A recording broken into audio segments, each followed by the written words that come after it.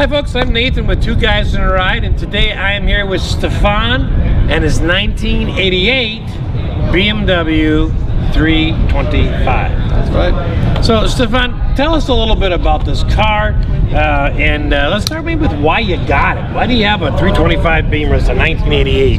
Well, it was a mixture of a crime of opportunity. It was listed on Bring a Trailer, as the website that many people are familiar with.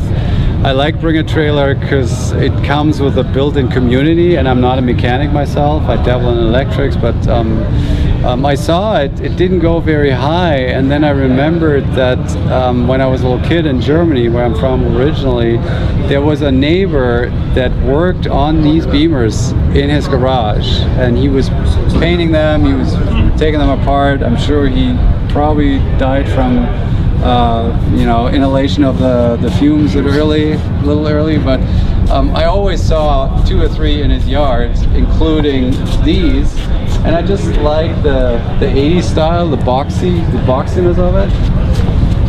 Yeah, that had a distinct style to it. I love that. I would love to get rid of these stripes, but to my knowledge, what I've read is that the dealers at the time put them on, and they're really hard to get off. Now, are those painted on, or are they actual stripe? They're taped on. Okay. But you know, they've been on there probably since 1988, so it's gonna leave a trace if you pull it off. And I call the car the Silver Queen, obviously because she is silver, and she's also named the Assassin because when I picked her up in Wichita, Kansas last year, she did try to kill me on the way back to Minnesota. So tell us about this, because there was an issue with the brakes. Right, I was on the interstate, I believe in Iowa, and all of a sudden all the brake warning lights come up. There's 2, actually there may be 3, I'm not sure, and I don't know if it was just my imagination or it was me, but the brakes started feeling soft, and as I was going 70, I got a little nervous, and I, you know, took my foot off the accelerator and let it roll, looked around, and then there was luckily a rest stop coming up, and I rolled out and I called the people that had sold me the car, and said, hey, what's up?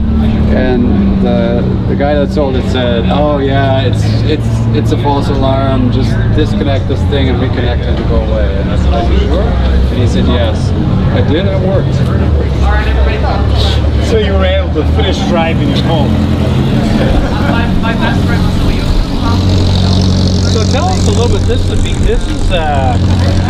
was only produced, this particular model was only produced in 1988. From what I know, I'm sure there's going to be some Beamer heads out there that are going to correct me on this, but to my knowledge, this is what's called a Super Eta. The 325, normally a 2.5 liter 6-cylinder engine, and for 1 year, which I believe was 88, they made a 2.7 liter out of it because the Americans were complaining that these European cars weren't going fast enough. And so I believe that was a 1 year thing in 88. They offered it as a 2.7. Yeah. Was there any other differences between, you know, from that trim level, that special edition, or? No, I don't think so. It's not a heavily spec car. By German standards it would be. All the things that are electric on this car, you know, like the electric windows. In Germany at the time you wouldn't do this, especially with a basic car like this. And look, see this is where the manual crank would normally go. Oh sure. And I can totally imagine the BMW engineer going like, these damn Americans, they want everything electric. Well, we're not going to order a separate door card for you guys. We're just going to pop this thing in and put the buttons in the middle where they really don't belong.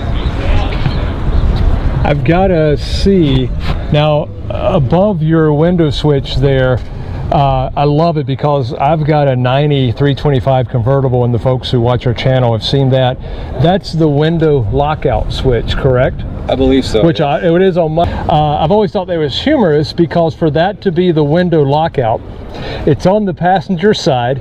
It's right by the window switches. So just one of the little quirks I love about this car. It's just they're so cool. Now, does your computer? Do you have an overhead computer too? Yeah, I have it, which is one of my favorite features. Okay. It's like early 80s diagnostic computer up there. Yep. So it's got same color lights for like 9 different functions. Apparently the concept of having multicolored lights wasn't, you know, and it was all that reddish orange color. These are red. Red, so the okay. illumination of the dash is more orange. Right. And these are red up there. And then your trip computer there above your fan speed is the same, same little, very basic font in the little screen there when it pops up to. Very computerized looking. But again, this is late 80s, you know, computer diagnostics.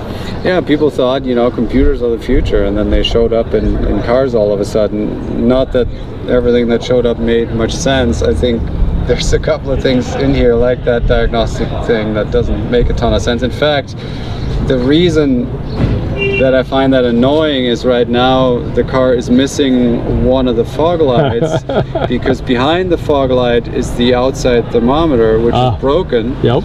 And it kept warning me in temperatures like this that we are at 20 below and I should drive carefully. It keeps beeping. Because that's why it has no fog light, because I'm still working on that outside temp sensor. Outside temp sensor. Now, does all the gauges work? Does the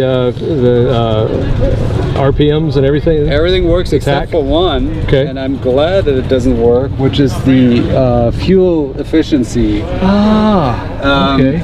Because it would constantly go from green to red, green to red, green to red. Highly annoying.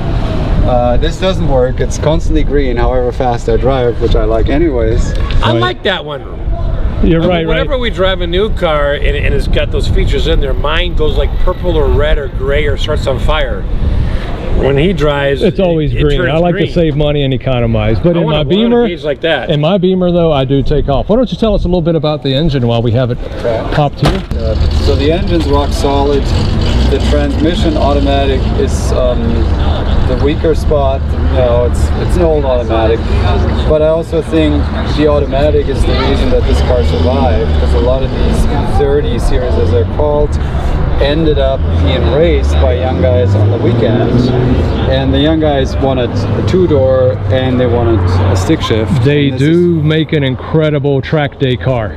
But again, it was a crime of opportunity. You know, this came up on Bring a Trailer. People weren't bidding on it. I thought, this looks pretty solid. The comments also were like, this is a solid car. And I figured, hey, I'll do it. So there is a little story to the mileage odometer on the car. So Stefan, is it safe to say that you think the car has around 150,000 miles on it? That is safe to say. I won't go any further. Okay, so tell us a little bit about the story, about why you are uncertain about the mileage on this car. Well, because nobody knows really. It's on Bring a Trailer, this is known as TMU, total miles unknown. The odometer says 22,000 miles, which is of course not true.